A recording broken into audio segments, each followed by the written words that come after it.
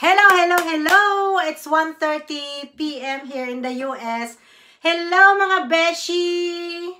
How are you guys? Hello mga basher! Kumusta kayo? Okay guys, my husband is home and we planned this last night because we've been watching the Food Network. It's fun to watch the Food Network once in a while instead of news. Okay. Mayroon akong chicken thigh. Chicken thigh dito. Pero meron siyang skin. So, I am going to debone it. Get the bone off and then the skin off. And then, we gonna do the inasal. Pilipinong inasal. Like, Ilonggo inasal. Inasal tawag sa amin ito, guys. Like, mang inasal. Okay. I'm back! Sorry guys, naputol. Parang may sira ulo yung aking phone guys. Sira ulo yung phone ko guys. Okay, so, saan ba tayo kanina? Okay, meron akong chicken thigh. Chicken thighs. Ito na, ginawa ko, debone at saka skin off. And then, I have another one. I have plenty here. So, I'm gonna do this one too. And I have the salt. I don't have the regular salt, so I'm using the Himalaya Social. Social si Rosario. Okay. Can you see it, guys? Okay, so I'm just gonna take the skin off. And it's better with the salt. So that you can take some fat off with the salt. If not, then I use my miracle knife. Miracle knife, the very sharp knife. Okay, so here you guys, there's a bone, so I'm just gonna go around that meat.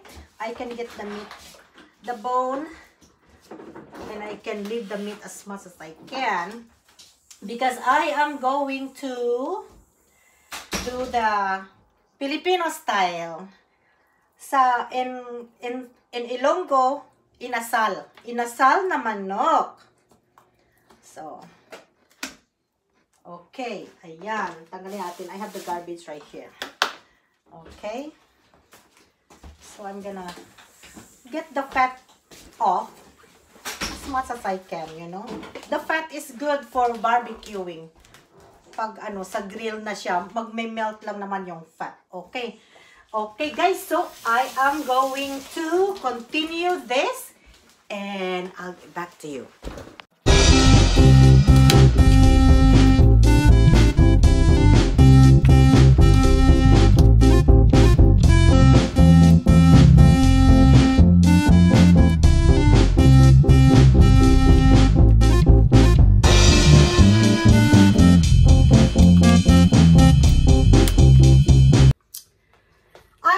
Guys, I have to move to the regular video, taking the video because yung sa YouTube, I don't know what happened, but it keeps shutting off. So, okay.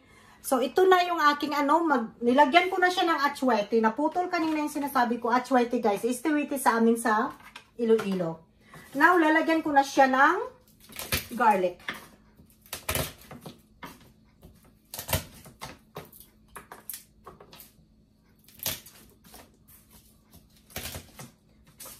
Garlic. And then, no need to peel the garlic off. The skin off for the garlic. Kasi imamarinate ko lang na ito siya, guys. I heard that it gave more flavor, you know, with the garlic peel on it. So, I'm just gonna put the garlic in here. That's how I cook, you guys. Walang pa kimi-kimi. Ayan. Gusto lang natin na mabango na siya. Hindi pa siya luto, pero mabango na siya. Anyway, oh, there's a little bit left. Okay. Tingnan nyo guys, what a mess, huh? Alright, so now, antayin natin. Oh, black pepper, of course. Huwag natin kalimutan. Alright guys, sorry, putol-putol. Kulang-kulang yung aking phone. Ito na yung aking, mamadaliin natin. Baka maputol na naman. Ito yung chicken ko. Tapos, ang gagawin ko ay ilalagay ko sa skewer. How many of you guys get yelled at in the kitchen? Just asking. Okay, so I am putting this in the skewer. Let's see like a bobby flay. How about like that? Ayan. Pasok pa, bes! Pasok sabi. And then the other side, we need to skewer.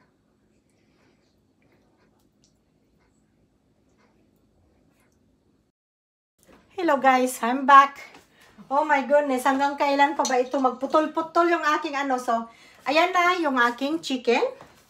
So, ito, magagawa pa uli ako. Dadagdagan ko ito, okay? And babalikan ko kayo guys para ano, magba-barbecue na tayo. Okay, bye! Hi again guys! Ayan. Si Kano na ang naglalagay ng ano, shirt pangga. He's in charge with the pork like I told you guys earlier. He marinated his own. He's the pork for the goat. And I mean for the dog. So he's putting it on a skewer too. Say hi, honey. Hi, honey. Show it. They can't see. Look at that. Wow. That's look like for sale, pangga. Alright. So I'm just a chopper right now. The charcoal is starting right now. No, I didn't start it yet. Oh, you didn't start it yet? Okay, that's fine. There you go. How much more we need? All of it. Okay, guys. And then, don't forget the mushroom, pangga. I got a mushroom. Okay. Alright, guys. We will get back to you again. See you! Don't go away! Magba-barbecue tayo ng inasal na manok. Ayan na guys, tapos na. Natuhog-tuhog na ni Kano yung kanyang ano, pork. Ayan, parang bebenta sa ano, no? Parang street food. And ito naman yung sa akin, yung inasal na manok.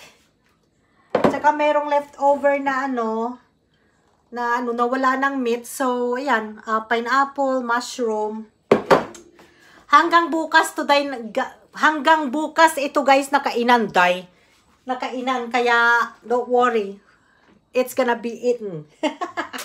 So, anyway, pupunta tayo sa labas kasi doon tayo magba-barbecue.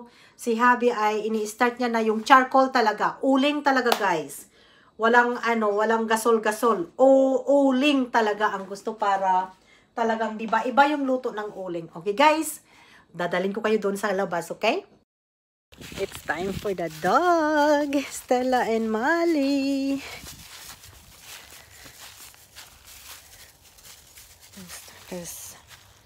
Of course, Stella has to pee.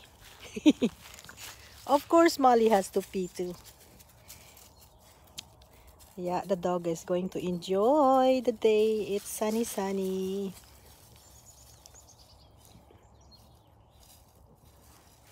And also, guys, I'll show you.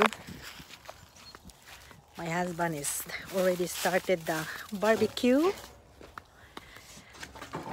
And right now, he's pouring all the charcoal, yung uling, sa... Meron kaming gas na na barbecue, pero gusto ni Kalbo talagang uling. Yeah. Charcoal. Ayan. So, lilinisin pa niya yan. Can you spread it, Hana, all the way, pangga? Because we have marami tayong lulutuin. This is like a street food. In Philippines, all we need is just the corn.